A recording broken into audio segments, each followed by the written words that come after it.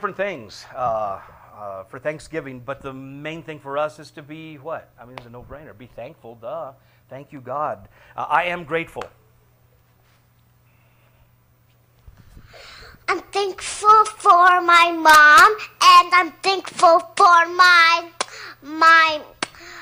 grandma, and I'm thankful for everything, and I'm thankful for my dad and I love to take my bath because I have lots of bubbles, and I love it so much, and I can't even stop swimming in it. So I love my brother and my dog and everything, and I love my grandma and ice cream and candy and some broccoli and some anything.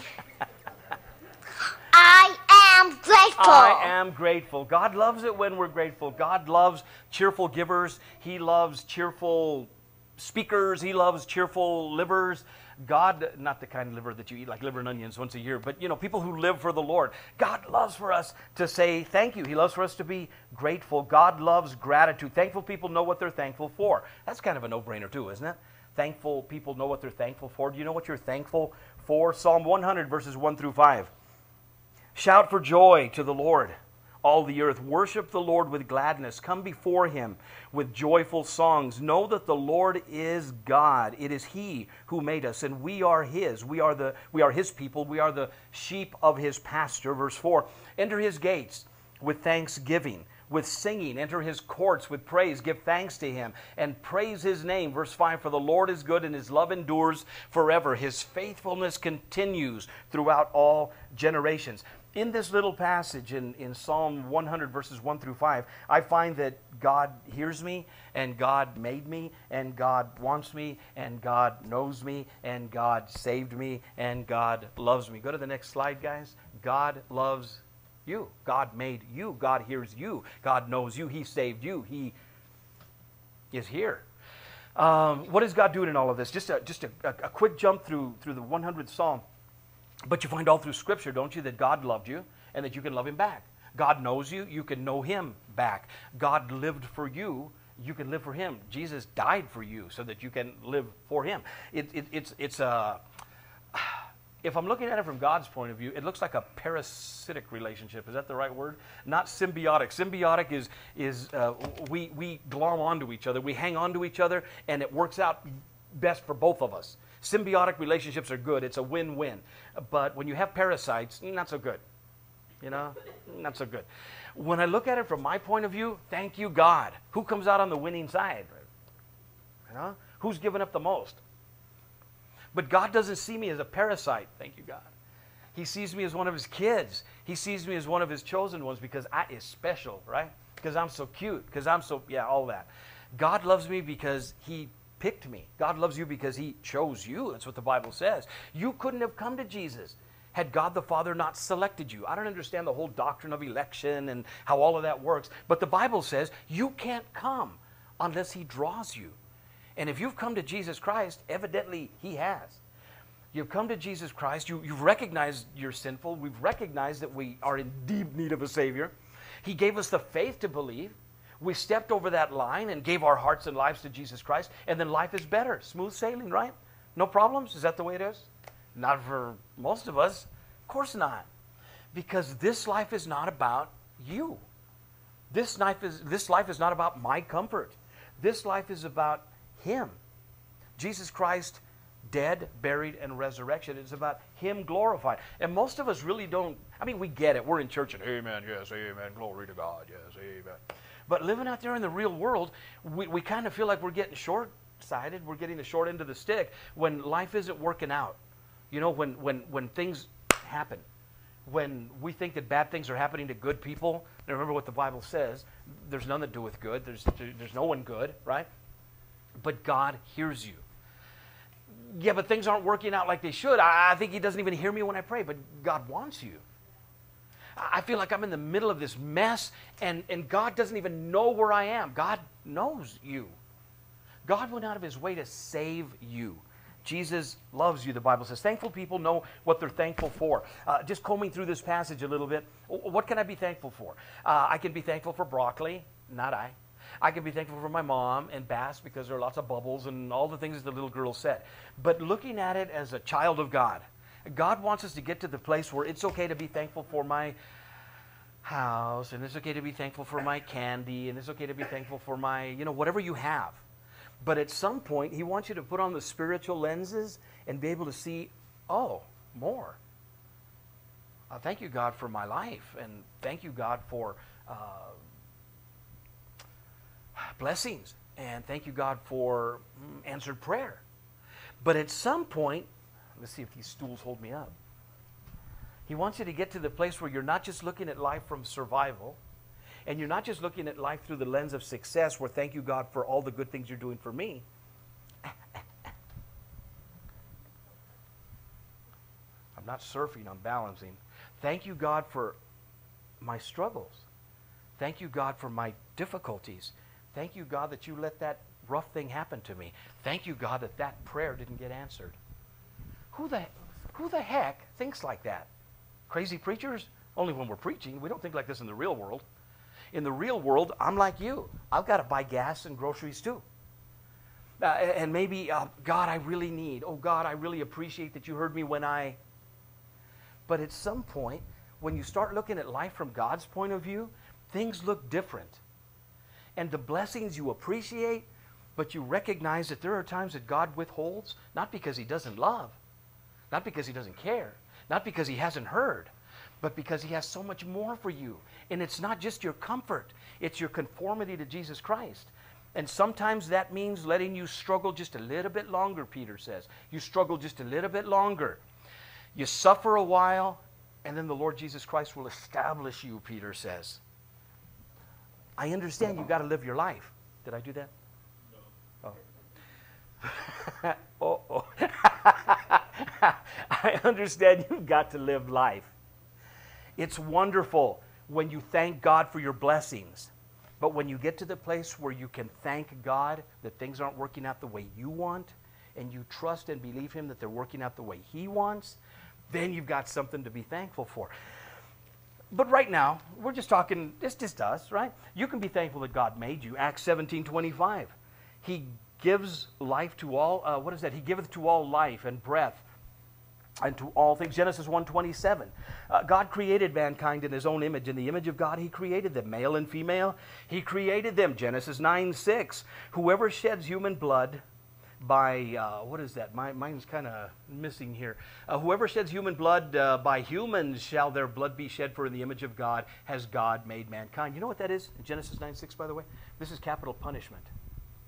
That's what that is. God is merciful. You think of the example of the woman taken in adultery. Wow, what a different time we live in. There was a time when adultery was a capital offense. Adultery was punishable by death. And they brought a woman who was guilty of adultery. They didn't bring the dude, they just brought the woman. It shows you where their minds were. They were just looking to trap Jesus. They brought this woman caught in adultery, and they said, Jesus, the Old Testament law says you have to stone her, you have to execute her, right?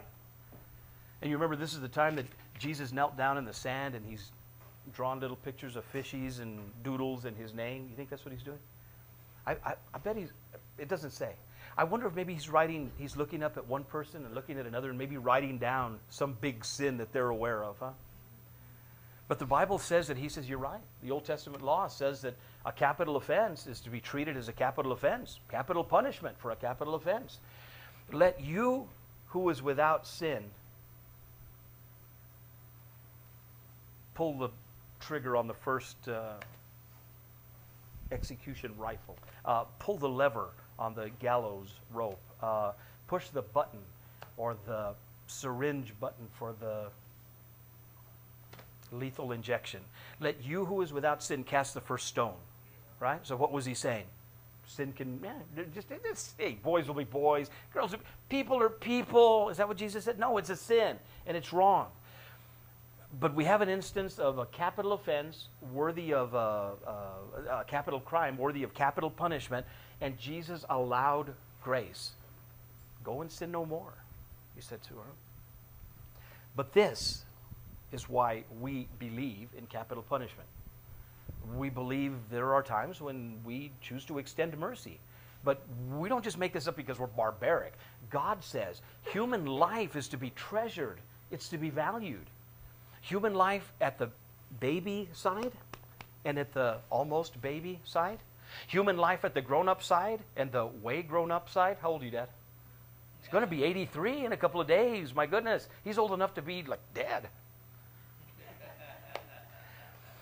What does the Bible say? God promises, what, 70 years, 80 years? 100 years, 120 years?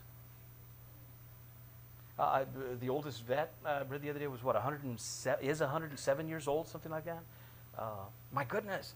But at some point, James tells us, like if we don't know ourselves, life is just a what? Just a vapor. And we pass, we die. Now the Bible says that's not all to life. This ain't all there is. You leave this life and you live forever someplace in the presence of Jesus Christ or separated from Him. But God says life is valuable. Life is valuable in the womb. Life is valuable right at the end. God gives life, and life is to be protected. The unborn and the old born. Huh? God gave you life. God made you. You can be thankful that God not only made you, God saved you. Titus 3:5. He saved us not because of righteous things that we had done, but because of His own mercy. God saved us through the washing of rebirth and renewal by the Holy Spirit, 2 Timothy 1:9. God has saved us and has called us to a holy life. I like that. He not only saved you, but He saved you to serve. He not only called you to salvation, but He called you to sanctification, the Bible says. He saved me and He left me. He didn't save me and take me. He saved me and left me. Well, what am I supposed to do with this life? Well, whatever I want. When I get it together, when I'm not just looking at survival, when I'm not just concerned about my success, oh, I'm pressing my luck. When I'm looking at it from the position of significance, then I really care about not my comfort, but His happiness, right? Not my pleasure, but His. It's not just about what I'm getting out of this, but what He's getting out of this. He saved me and He left me here to live a holy life. But I'm not going to live a holy life unless I'm looking at life from His point of view. If I'm looking at life from my point of view, shoot, I'm going to think everything is about me.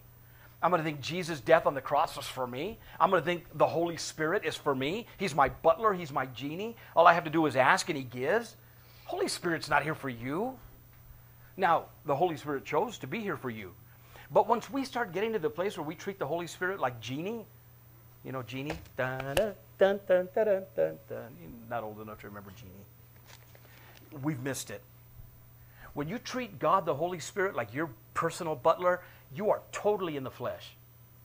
When we treat God like He belongs to us, like everything is about us, we've missed it. But He tells us it's okay to be thankful for the things that we see as believers trying to live like believers. I see that He made me. Thank you, God. I see that You saved me. Thank you, God. You know me, don't you, God? Thank you. 2 Timothy 2:19. Nevertheless, God's solid foundation stands firm, sealed with this inscription, the Lord knows those who are His. Everyone who confesses the name of the Lord must turn away from wickedness. God knows you. And this passage says He not only knows you so that you can just sit back and say, what did I say? He not only knows you so that you can sit back and say, yay, God knows me. But He knows me, and I'm supposed to do something with this relationship. I'm supposed to turn away from what? Wickedness. That means watch my potty mouth. That means watch what I watch. It means watch what I do. It means quit acting like a sinful, yucky, nasty. Start looking like a saint, whatever the heck a saint looks like. I don't mean the plaster of Paris, gold, wood, statue. I'm not talking about that kind of saint. I'm talking about what the Bible says that you are. You've given your life to Jesus Christ. Now look like Jesus Christ. Live like Jesus Christ. God knows you. But I wonder sometimes if you know who you are. Do I remember who I am? President Obama, notice the presidential seal up on the Hello, everybody. We cannot sustain. Oops. Gary drops. Was that my? Presidential goodness. seal fell off his podium. That's all right. All of you know who I am.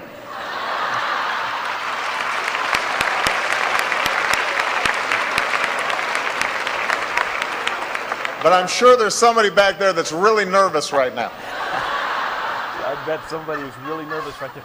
He knows who he is. The people there know who he is. God knows you, the Bible says. I wonder sometimes if we've forgotten who we are, though. You are a child of God. Do you always look like it? Do I always live like it? Do I take this life and live it at the gas station or at Albertsons or in a church service or when I'm driving on the freeway or when I'm at school or at work? Do I look like a child of God? Or do I just look like everybody else? Do I just do what everybody else does? Do I just talk like everybody else? Do I just kind of blend? I'm blending here. Do I just blend in? Or do I really look like a child of God? Again, what does a child of God looks like? I don't know, but you're going to be different. What comes out of your mouth will be different. What comes out of my life will be different. What comes out of my wallet will be different. I'll prioritize differently. I'll spend my money differently. I'll spend my time differently. I'll spend my hopes, my dreams, my future. I'll try to invest it all for Jesus Christ.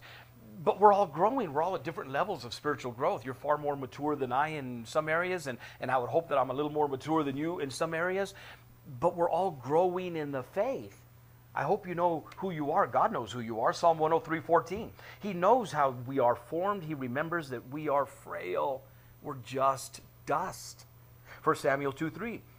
Don't keep talking so proudly or let your mouth speak such arrogance. For the Lord is a God who knows, and by him deeds are weighed. We get to the place sometimes, not you. I'm preaching to the choir here, you're here. But there are Christians who sometimes don't act like it. And sometimes you may know a few Christians who act like they're all that. You know what I mean? Like they're God's gift to God. And they're just so special. And their Holy Ghost is bigger than your Holy Ghost. And their relationship with Jesus is more wonderful than your relationship with Jesus. And God knows who you are. God wants us to know who we are too. We're just dust. But we're dust that's been chosen by God. I like that. What's next, guys? Where am I? 4? You can be thankful that God also hears you. Psalm 145, verse 19. He fulfills the desire of those who fear him. He hears the cry. He hears their cry, and he saves them. Proverbs 15:29. The Lord is far from the wicked, but he hears the prayer of the righteous. Psalm 4:3. Know that the Lord is set apart, his faithful servant for himself. The Lord hears when I call to him. Psalm 34:17. The righteous cry out, and the Lord hears them. He delivers them from all their troubles. Psalm 55:17. Evening, morning, and noon I cry out in distress, and he hears my voice. Psalm 69:33. The Lord hears the needy and does not despise his captive people. God knows you. God hears you. God made you. That should be comforting, but it's also something to just give thanks for. In the middle of the night, I wake up about 2, I wake up about 3:30, I wake up about 4, and the last few days I've gotten to the place where I'm trying to be more deliberate about just, I'm lying there in bed and just talking to God. And virtually every time I wake up in the middle of the night, I talk to God, but it's usually, hey God, how you, something like that. And I'm trying to be, and I can hear me. It's so nice. I love hearing me snore. I'm sleeping. This is cool. But to deliberately try to talk to God, to try to make a whole sentence before I'm out again, to try to have a cogent, an understandable conversation with the Lord. I mean, it's kind of one-sided because I don't hear his voice, but I kind of know what he has to say. I kind of know what he wants from me. I kind of know who he wants me to be. And during that semi-conscious time, I'm trying to be more deliberate. At my 1:32 in the morning, 3:30 in the morning. How is it, Dad? You sleep like a baby? I don't remember how that goes. I don't want to know. Never mind.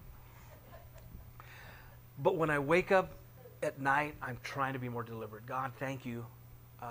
Last night it was thank you for keeping us safe. God, thank you that I feel safe here tonight. Not everybody was. There have been 2 deaths by fire, I think, just in the last couple of days here in the valley, here right around the church. A little girl and a 60-year-old man, I think 65-year-old man. You don't know. You just don't know. God, thank you. Everything is, and you're gone. Are you ready? Are you saved? Are you ready? I mean, you're in church, and so we talk to each other like, hey, you're saved, you're a brother, I'm a sister, and whatever. Are you really saved? Have you really given your life to Jesus Christ? Because at some point, you step out of this life and you go somewhere. And it doesn't matter if you're religious. And it doesn't matter if you're touching all the bases, little Catholic, little Baptist, little this, little that. That isn't the way it works. Have you given all of your heart and all of your life to Jesus Christ? Forgiveness is amazing. Forgiveness is wonderful. Not just the absence of guilt part of forgiveness, but God forgives us so that all the filth of our sin, all the filth of our guilt is put away. And then He gives us clean robes of righteousness that we get to put on. He wants us to look different, smell different, smell different. Did I do that right? Smell different. Did I do that right? He wants you to smell different. He wants you to smell, look, sound different. He wants you to act in a different way. He saved us and He put off all the filth of sin. And he really wants you to put off all the filth of the world. And we run to it like little piggies. And we run right back to it. Peter said we run back like dogs to vomit. I prefer the pigs to, yeah. And Jesus cleans us all up, and the Holy Spirit scrubs us all up, and He puts a little red bow on us, and we're so pretty, and we just look, we're just so cute. And as soon as He turns us loose, right back to the pig pen. And we're doing everything the world does again. The Holy Spirit takes away the filth of sin. You get to keep off the filth of this world. Don't put it back on. Don't put on what they're wearing. Stand away from them. The Lord hears the needy and does not despise his captive people. I'm not in bondage to the Assyrians. I'm not in bondage to the Babylonians. My bondage is more like pride and potato chips. You know what I mean? Yeah. But I'm a captive too. And in the middle of the night, I'm thanking God for safety, and I'm begging God for help. I'm begging God to let me look like a person who is not in control of my life. Not out of control, but under His control. And it might be my driving. It might be my snacking. It might be my speaking. It might be my joking. It might be my leading. It might be anything. It might be things that I'm doing that are okay. But God, I want people to look at me and say, how does he do that? I want to be like that. I love that people can look at Lauren and say, how does she do that? I want to be like that. I'd love my daughter to be like that. Shoot, I'd love my son to be like that. Shoot, my son wants to be like that.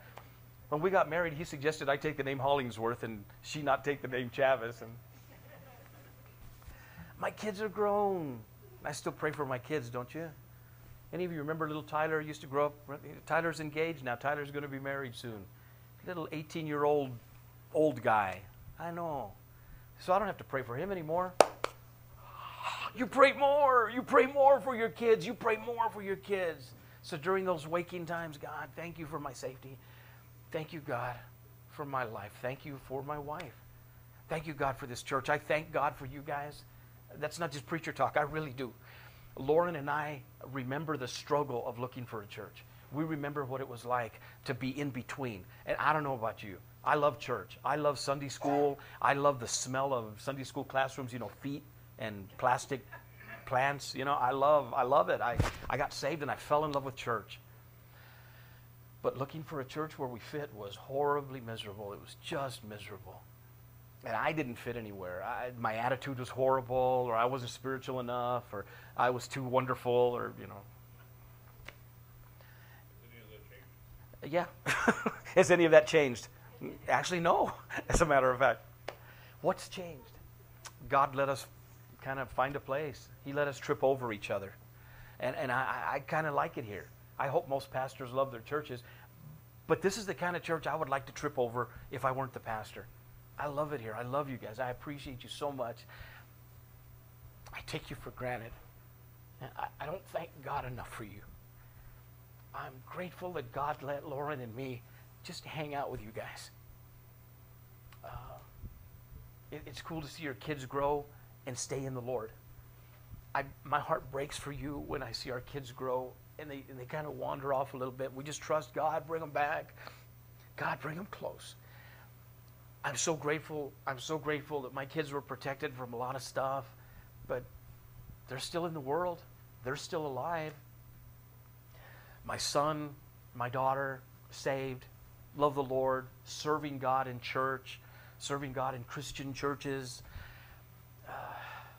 Got a son who's a pastor, got a grandson who wants to be full-time in the ministry, got another grandson who sounds like he wants to be full-time in the ministry.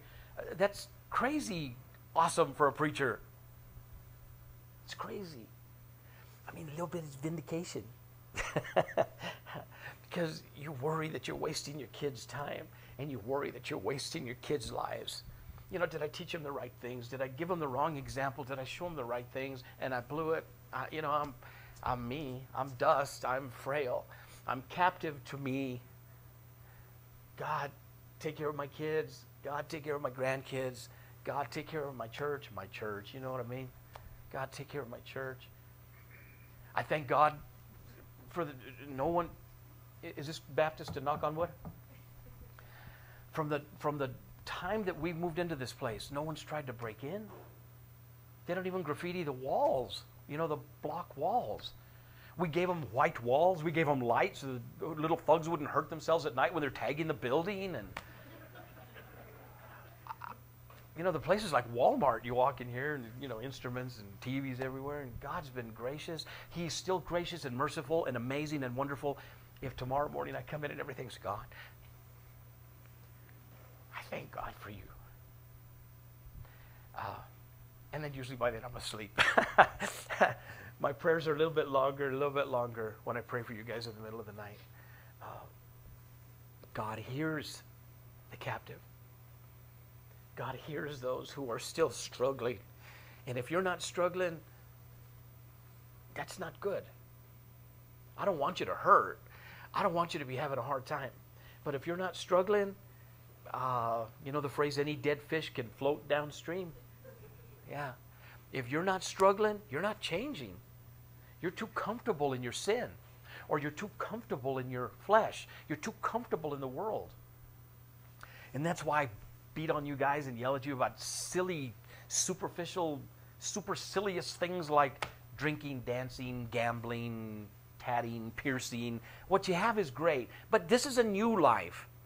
Where I am now is different. Be different. Who you are is who you are, and I love you, and I'm glad. We're here. But from this point, no more drinking, no more partying, no more. I'm not saying don't have fun. I'm saying don't look like the world. Jesus Christ took the filth of sin off of you. You get to keep the filth of the world off of you. And if it's still on you, that's your fault, not his. Does that make sense? What are you going to do? I beseech you, brethren, by the mercies of God, that you present yourselves a living sacrifice, holy and acceptable unto God. This is your reasonable service.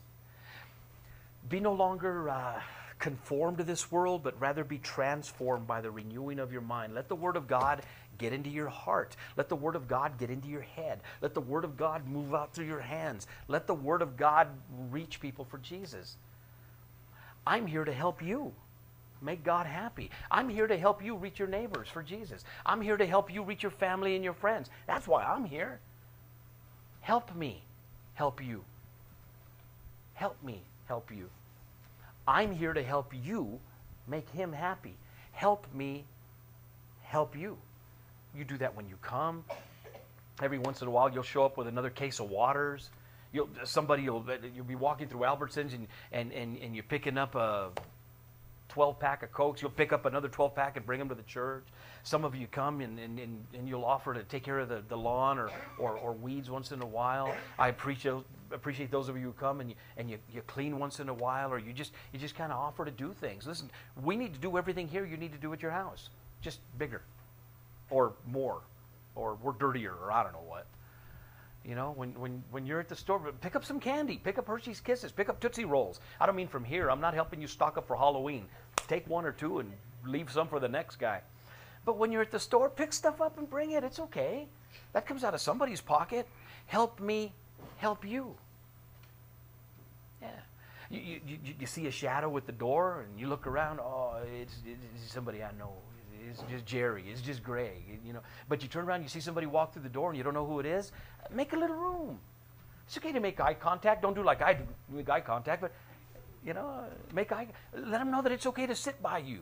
Make a little room.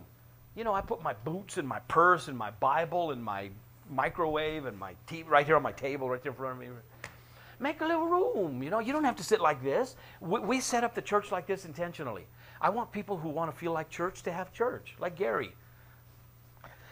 You got pews. I want people who like the tables for your coffee and your Cokes. I want you to feel comfortable. People who are used to Archie's, well, you've got counters, It's a bar. I want you to feel comfortable. I want to create a comfortable environment so that you can invite your family and friends to Jesus. If you're not bringing anybody, this is not to bring somebody. It's not that. I'm telling you, that's why we're here. I'm not here to bring soul-saving messages. I'm here to help you lead your friends and family to Jesus, where you are. But you're not going to be able to do that in your strength, in the flesh. We need to cry out to God. God, make sure I'm plugged into you. God, when I have those opportunities, help me blue book them. There are blue books at that column, at this column, and at the door when you walk out. If you don't know what to say, give them a blue book and say, listen, my preacher likes us to give away blue books. You want to do me a favor? Read this blue book, and next time we talk, we'll just talk a little about what's in it. Do you mind? Or if you need to, do like my friend Carl. Grab them by the collar and say, you're on your way to hell. You need to give your life to Jesus, and just give them the gospel and try to lead them to the Lord right there. But God hears you when you cry out to Him. You can be thankful that God also wants you. Matthew 11:28, come to me, all you who are weary and burdened, and I will give you rest. You want to tell your family. You want to tell your friends. God really wants you. You may remember the movie Angels in the what is it? Angels in the Outfield, I think. Roger, I think. Go ahead, guys. Roger's dad has given him up. JP has been waiting for a family of his own for years. They're staying with Maggie. Maggie's their caregiver. The Angels won the pennant. And the Angels finally win the pennant. Well done. Oh, Roger. This is the coach of the Angels team. What'd they want? It was about my father? No, but it is about finding you a permanent home. Oh, finding a permanent home for Roger, and JP still nothing. Back.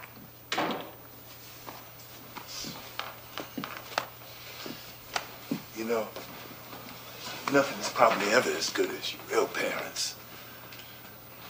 But there's some people who can care for you, and love you, and take care of you. Yeah, I guess so. Yeah. Roger, the person who called social service, that was me.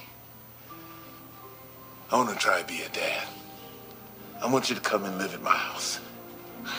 You... Huh. Hey.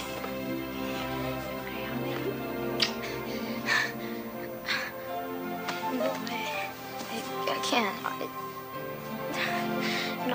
I can't leave JP. I can never leave JP. He's coming too.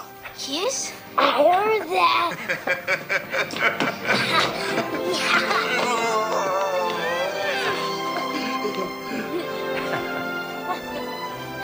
Wait, what about Maggie?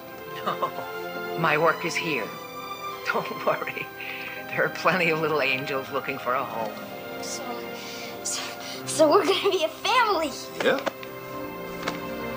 I'm gonna have a daddy.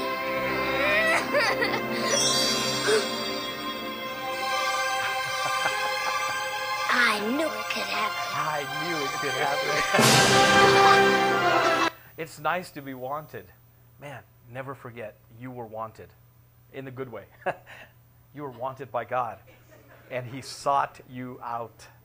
God wanted you. You wouldn't be here, and you wouldn't be here, and you wouldn't be here in God's heart. You wouldn't be here, you wouldn't be here in my heart, and you wouldn't be here in God's heart if He didn't want you. God wants you. Give your life to Jesus. Can you remember when you got saved? Can you remember when you gave your life to the Lord? Were you at home? Were you at church? Were you flat on your back in a hospital? Were you driving down the freeway? Was your car spinning on black ice somewhere? Were you lying on the floor saying, God, if you get me out of this, I'll do anything for you? Where were you when you gave your life to Jesus? You may not remember. If you can't remember, that's not a bad thing. That's a good thing. Let's just take care of it. If you remember where you were, well, praise God. Thank you, God, I remember where I was. Now, I'm not asking when you were baptized. Shoot, I want to baptize you. I'm a Baptist preacher. I like throwing people in the horse trough. But that's not going to get you into heaven. When did you give your heart and life to Jesus Christ? When did you let Jesus forgive you? Like he's standing back there, oh, please, oh, please, oh, please. But kind of. When did you transfer ownership of your life to Jesus Christ? If you haven't done that, now's the time. Now's the time. When you leave, feel free to pick up a blue book at that black column, at this black column, or at the door when you leave. And I hope you hang out with us. But pick up a blue book. If not for you, for a family member, for a friend, for you don't know who, stick it in your pocket. I used to hate to give out tracts. I first got saved. I got saved in an independent fundamental Baptist church. Glory to God. And we were made to feel like if we were not soul winning, we were going to lose our salvation. We weren't going to lose our salvation. But the guilt was really good.